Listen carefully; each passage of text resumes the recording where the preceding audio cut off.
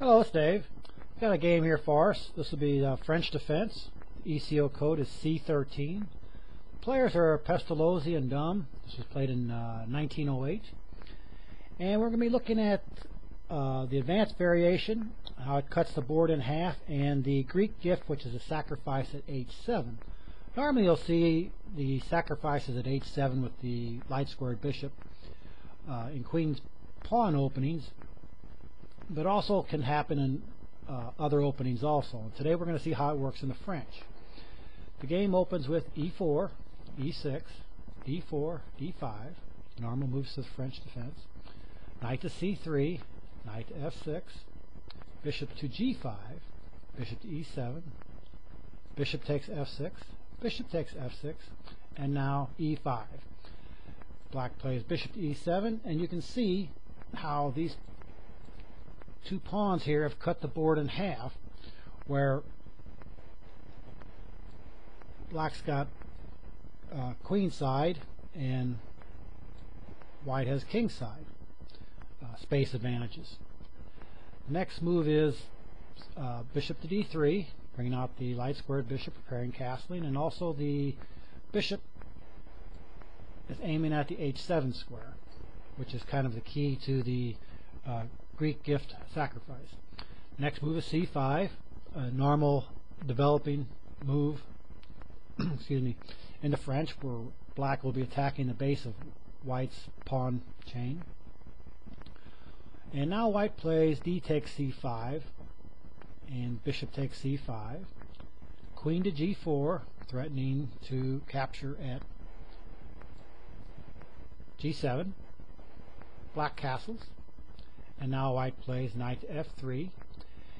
And one of the key successes to a sacrifice of bishop takes H7 is that white controls the G5 square. He needs to be able to control this so he can bring his knight there as part of the follow-up attack. Now black plays knight to C6, and now we'll start the sacrifice. White plays bishop takes H7 check, king takes H7. Of course black could decline, but he did not in this game. And now white plays queen to H5 check.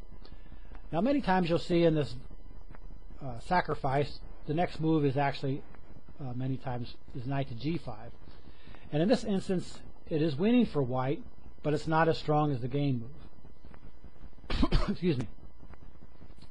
And when you make this sacrifice, there are many little nuances that will determine whether you should make your next move a check with the queen or make the check with the knight. And it's position by position. I wish I could give you a definitive key, but I cannot. It's just as you play it more and more, you'll kind of pick up the keys yourself. The next move by black is king to H6, which is the best move, and queen to H4, king to G6, F4 supporting the knight, so that so white can make a check at H7 with the queen. Black plays knight takes E5, queen to H7 check, king to F6, F takes E5 check, and even though the knight at G5 would be very tempting, it's not the best move for black. Black's best move is king to E7, getting the king out of the center of the board over to the queen side so it can be defended by black's pieces. And now white plays queen takes G7. And one advantage that white has is that he can push now this H7 pawn up and possibly queen it. So that kind of gives you an idea of one variation, how the knight to G5 check could work out.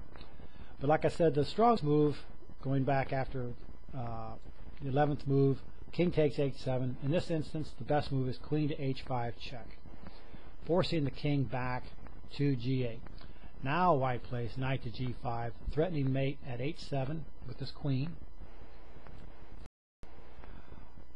And in order to avoid this, black plays rook to E8. Of course, black could have played queen takes G5, preventing the mate, but then you're losing your queen and you're going to lose anyway. So I'm just kind of showing you this main line here. And this next move is a very key move in this variation. Instead of moving queen to h7, white must play queen takes f7 first.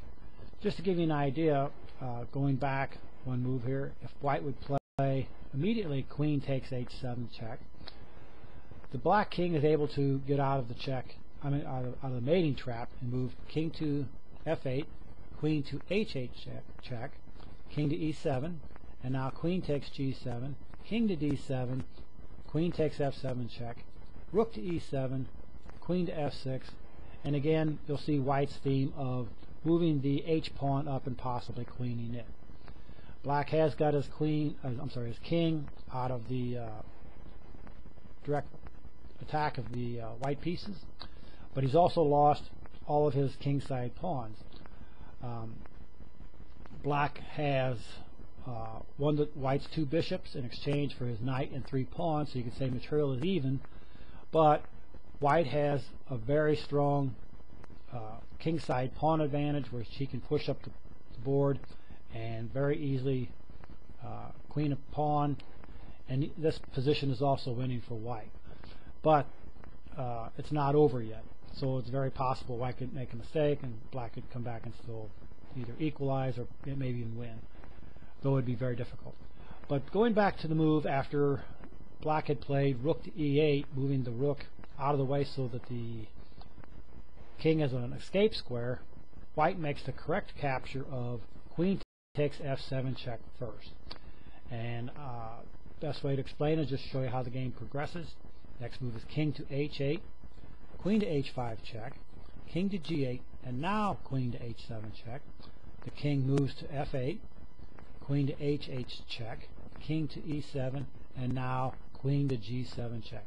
By capturing the f7 pawn first, it removes a defender for the black king, and he has nowhere to go, especially since white had pushed this e5 pawn up and had split the board with it.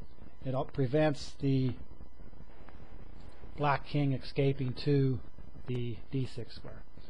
Well, that's how the Greek gift sacrifice could work in the French defense. There are many other games with the same theme and same ending.